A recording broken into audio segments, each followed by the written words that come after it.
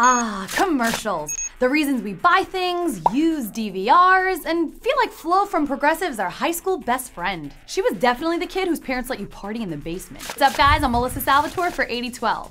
For a relatively young form of media, the commercials really changed a lot in less than 100 years. Sure, advertising has been around since the ancient Egyptians, but the commercial wouldn't challenge print advertising as the main way to sell something until the 1920s. Not so coincidentally, 1920 being the first commercial radio broadcast aired in America. What's acknowledged as the first paid radio spot aired on New York City's WEAF on August 28, 1922. A developer spent 10 minutes talking about new apartments for rent in Queens. And you think 30 seconds of the 1877 Cards for Kids jingle is annoying. The next step for radio commercials were advertisers sponsoring a whole show, like the Jell-O program starring Jack Benny. Realizing you could make more money selling out multiple commercial breaks, broadcast radio evolved quickly to what we have today. A lot of quick spots and live reads throughout the hour. TV got started a little later. Its first ad came in 1941, when Bulova Watches paid $9 to air this spot before a Dodgers-Phillies game. Like radio, TV would experiment with full program sponsors like Texaco Star Theater,